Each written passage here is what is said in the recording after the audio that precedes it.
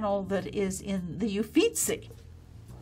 And here we see the Sienese commander is thrown from his horse, which means that this is going to solve the battle. This is the Florentines are going to win.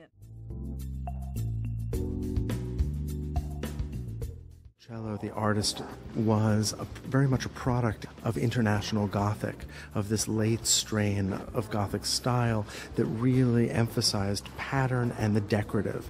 On the other hand, he also lived in Florence when Brunelleschi lived there and had developed linear perspective, this radically modern approach to representing space in painting. And so you have a painting that is about another kind of conflict. I think that's exactly right. The conflict between the idea of surface decoration and the ability to render.